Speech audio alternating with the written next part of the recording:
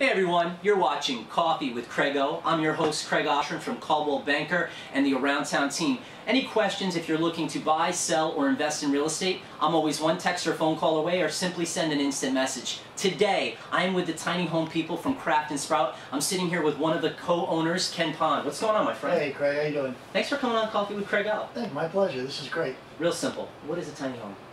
So a tiny home essentially is any structure that we can put onto a trailer and keep it mobile. So it's permanently attached to the trailer and you can bring it wherever you want. Now, who is the client that calls you and says, I want a tiny home? So two different people.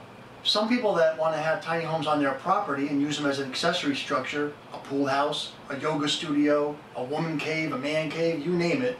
And then there's the other ones that call us that want to live in them full time. Wherever they want, around the country. We bring them all the way out to California if we have to. And I see that you have the amenities such as that amazing bathroom in the background. And I also see that you have this beautiful sink. It's almost if I was to close my eyes, right? Sure. And you kind of blocked off the wall where you're walking in. Sure. I would think I was in a home. Sure. I mean, we compete with most smaller studio apartments in New York City. You know, we have every amenity that you could have put into an apartment in the city into this house. Now, I know as people are watching this, they're wondering, sure, what's the cost? Just give us a range of what people could expect. Sure. So like an average, the sweet spot, 24 feet to 28 feet long, $50,000 to $80,000, fully outfitted, out the door. Now, as far as property, yep, someone who owns a home, this is sure, great because they can take the tiny home wherever they go? Wherever they go. They can leave it with the house if they were to sell their house and put a price tag on it for the new buyers, or they can take it and immediately have an in-law suite or a pool house on their next property. And this is also a good thing because say if someone's doing a renovation on their home, right? Yep. And they just need a place for a little while where they can stay as sure, renovations are going on, it affords extra space on a property. Oh, of course. I mean, you instantly add another 300 to 400 square feet of usable space to your existing home on your property, just like that. That's tremendous value. So what's like one of the unique things about a tiny home that most people who are not acquainted with a tiny house would not know or think about? Well, just the overall use as an accessory structure. Everybody sees them on TV and they see all the shows where everybody's living in them full time. And immediately in our area, we said, hey, these are perfect for use as a pool house or as an accessory structure. So that right away people say, oh, I didn't even think about that. Like I didn't think that I could use it as with my regular size house as an accessory structure, which is a key thing for our market in this area of Fairfield County. Now, how did you and your wonderful wife, your better half, how did you guys get involved in the tiny home? So Tori and I, my wife, who does all the design work on the houses, about a year ago said, well, maybe we can build one of these for a pool house on our property. And it just kind of picked up steam, and we had people come over to come and swim in our pool, and they said, that's an unbelievable pool house. And you know, they love the design of it, they love the copper, and they love all the the sea glass tile and all the fun stuff that we'll take a look at. And it just picked up steam, and people say, well, I want one. Bring one over. That's incredible. And so do you think, as you're interacting, so we put a lot of our coffee chats through yep, Facebook, we put them on YouTube, sure, I share them on LinkedIn, all of these sure, media outlets.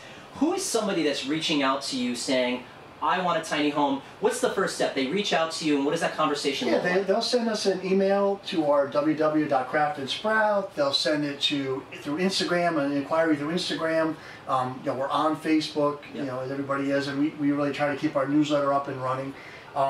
They'll send us and they'll say, well, we'll ask them, what are your needs? What is your wish list in your tiny house? If they're looking at it as an accessory office, they may not need a shower and a full bathroom, but they can use that space for storage space, for files, or for whatever, because in a 24 or 28 foot tiny house, you can set up a good couple of workstations and have all of your amenities as an office, but right at your house. And the beautiful thing about it is whether it's 50 or it's 80 grand, depending on the bells and whistles. Oh yeah. You also get the frame for them. You do everything. You get everything that all taken from start to finish. It all starts on a custom-made trailer. We work with a couple different trailer manufacturers out of state, and we go from there. They're completely customizable. So whatever your needs are, that's what we put in. And you work within those budgets. And oh those yeah. parameters. Oh yeah. We go right to everybody's budget. Whatever they need, that's what we put in. Got you. Got you. And so, what did you do before tiny homes? What led you here? Right, so for 20 plus years I owned a construction company, and we worked all in Fairfield County and in Westchester, New York. And that was our livelihood for many years. And once the tiny house movement kind of started taking steam and picking up traction, we started looking into it and we said, you know what, these are a lot of fun. No. And it's a really fun business to be involved in. That's awesome. And so you actually, before we came on, you actually gave me this really cool gift. Why don't you tell me about this special person? So Debbie Brooks is a good friend of ours. She produces these bracelets. She's nationwide. She's been on the Today Show. She's been all over the place, and she just has a really cool product in these bracelets she makes.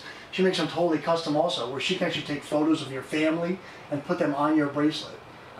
She's an unbelievable woman. So DebbieBrooksHandbags.com is her thing. Oh, that's great. And again, we always love to promote businesses. What I'd like to do in a few minutes is let's go around in the next minute and go around. But what's the call to action? How can people connect with you? So www.craftandsprout.com, Craft and Sprout on Facebook, and Craft and Sprout on Instagram. Any of those 3 avenues will get you right to us.